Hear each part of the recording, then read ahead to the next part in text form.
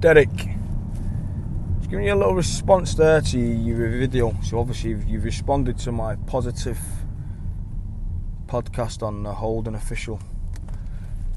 You called me fat. Do you know why I'm fat, Derek? I wouldn't say I'm fat, but do you know why I've got weight on me, Derek? Because I live a good life, Derek. I live the family life with my children and my beautiful missus. And do you know the thing is, Derek? You can't do that because you're a significant risk to women and children.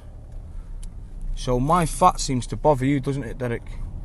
But on the 18th of June, when you get your head punched off the fat fella, what are you going to do then, Derek? Because you can't hide the fact of what you are, can you, Derek? No. Look at it like this. I could go to the gym if I wanted to, Derek. When there's people in the gym, unlike you, Derek, you can't train in the gym with people in the gym because you're a significant risk to women and children. I can go to the gym and run all this body fat off and get in shape, but I don't need to because I'm content with my family life, Derek. I enjoy the life that I live and I'm quite content with it. Now the thing is, Derek, if I go to the gym to aesthetically look better, what changes, Derek? My body changes. I look better. No matter what you do, Derek, no matter what gym you go, no matter what you do in your life, you're always going to be a fucking nonce that slept with underage girls, and you're always going to be a significant risk to women and children. So stop trying to hide the facts and respond when you bullshit ways and I'm this and I'm that. I'm nothing. I'm just a man that's out in you because you're a dirty nonce. So what you need to do, Derek, is stop trying to win the views and fight your emotions, because mentally I've tortured you and you've got to come out and now you make it look like you're making it as if you're joking, you're buzzing off it. And I know deep down you're not buzzing off it. Like I told you, it's exposed and shut down. Now listen, Derek, you done a live about me last night. I didn't watch it once. Everything I do, you're on it and you're watching it all the time, constantly, because I live in your head. You fucking pervert. And because do you think I want to be living in your head rent free? That's why I'm going to punch your head off for having me in your head, you pervert. See what it is with you, Derek? I might be fat. If I don't want to be fat, I don't have to be fat.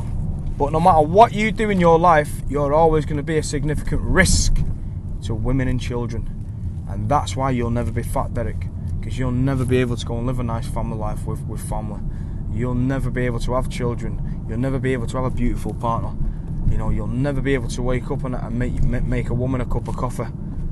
Or you might be able to until they know the real Derek. They're significant risk to women and children.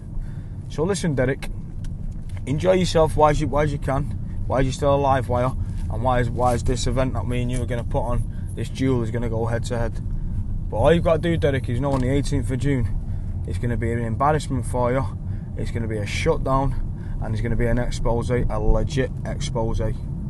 Yep, so there you go now, Derek. Like I said, don't wank on trains and keep your dick in your pants. I mean, what fucking man owns up to wanking on a train? I'm never going to let that one go neither.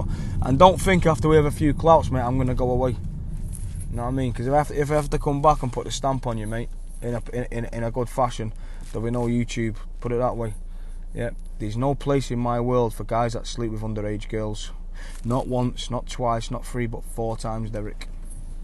You know, so, well, that's enough said now, Derek.